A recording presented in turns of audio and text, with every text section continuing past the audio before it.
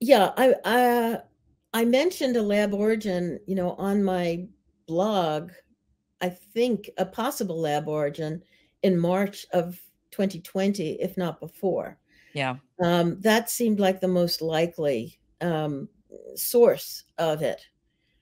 Um, I Where are would you at say, with that now? Like now that here we I are think 4 years well, later? there's no look. There's a lot of people who aren't fully cognizant of the facts who will argue, or who are playing you, who will argue A, that there's no virus, or B, that it wasn't a lab leak, that's just a possibility.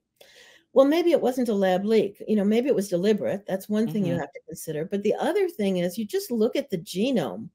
There are so many different things that have been changed. There's at least a dozen things in that genome that are very odd and that cause specific uh, medical problems. So there are things in that genome that are there to impact your immune system, and make it harder for you to fight off the infection. Hmm. There, people knew when they created the vaccine, for instance, that the spike was very toxic. Why would you take the most toxic part of this virus and make a vaccine out of that part? Right. You'd need to decrease the toxicity before you made the vaccine, but they didn't. There were When Fauci had his phone call on February 1 with about a dozen virologists, it was mentioned that there were 6 different weird things in the genome. So on February 1, 2020, Hmm. these spooky virologists who have worked on biological warfare issues before, as well as other things, were aware of 6 things in the genome that had probably been added in a laboratory. And we've discovered more since then. So if you actually, and I'm not a geneticist, I'm not a virologist, but I can read. If you acknowledge that to be true, and it's been very well documented, there's no question but that this was designed in a lab. And I'd posit that there's a good chance that different parts of it were designed in different labs, and then those parts were put together.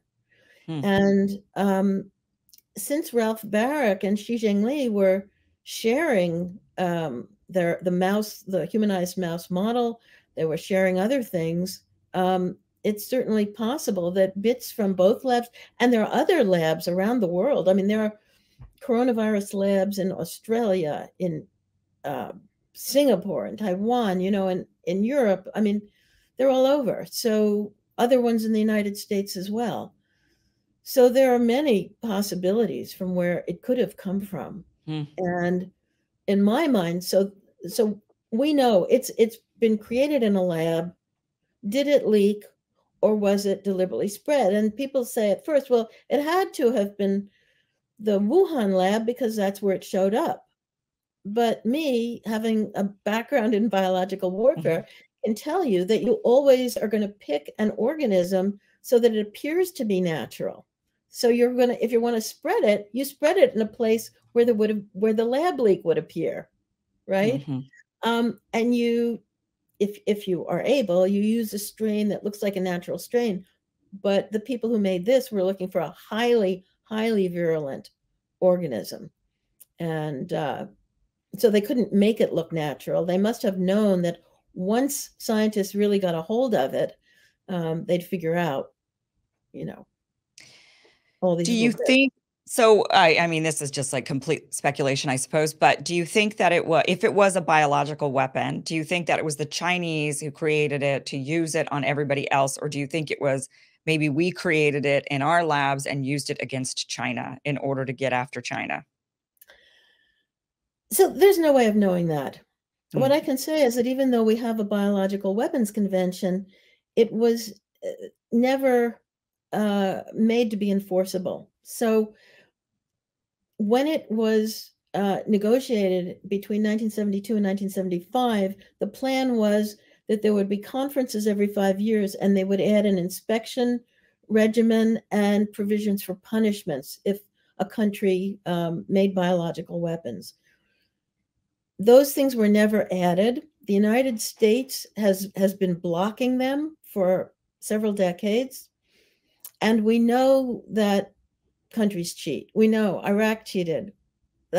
Judy Miller, in her book Germs, revealed that the United States was doing 3 experiments that most scientists thought were cheating. Mhm. So anyone could have, as I say, you don't need a big facility. You know, you need a small lab. You can have small private laboratories. Nobody in the US government actually knows all the high containment labs that exist in the US. They don't need to be registered. Hmm. You can have a private BSL-3 or BSL-4 lab. You can do your own experiments in it, or the CIA can have their own lab, and no Ugh, one knows about it.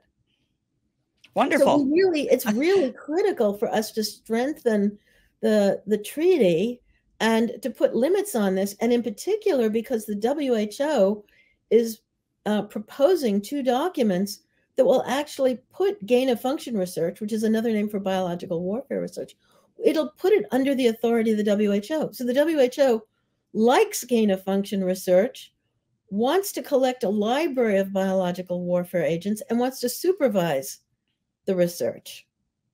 And what we need to do is get rid of it, have inspections, prevent it from happening in every country. Do we need this type of research at all? According to Robert Redfield, he was asked in Congress, has gain of function research, and again, that means making a microorganism more virulent or more transmissible or both, and Mhm. both were done to COVID. Has that ever led to a drug or vaccine or other therapeutic? And he said, no, it hasn't.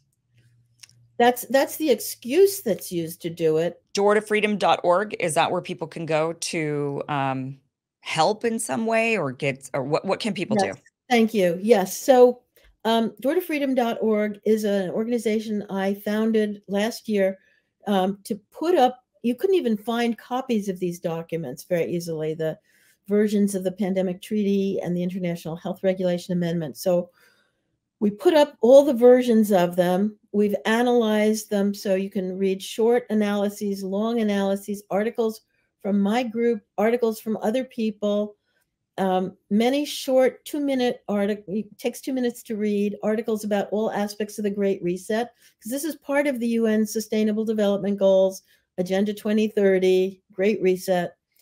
And we are putting up information about what you can do there. But Okay. also, we are a member of the Sovereignty Coalition. And you can go to their website. I think it's sovereigntycoalition.org. And they have a line acts where you can call, you can go with a few clicks, you can send messages to all your elected representatives and do it that way. Plus, we have a model resolution. We're just about to roll it out. Like this weekend, we're rolling out more documents. So you can go to Mm. either of those sites and find them. And then I have a Substack, merylnass.substack.com, where I post other things that may be of interest. All right. Well, all those links are down below. Dr. Meryl Nass, thank you so much for this conversation and for all of the information. Really, and I wish you the best of luck in this. I mean, we need it. We need people like you fighting this. So thank you also for putting up the fight. Thank you. Thank you very much. This Thank was you. great. Appreciate your interest. Thank you.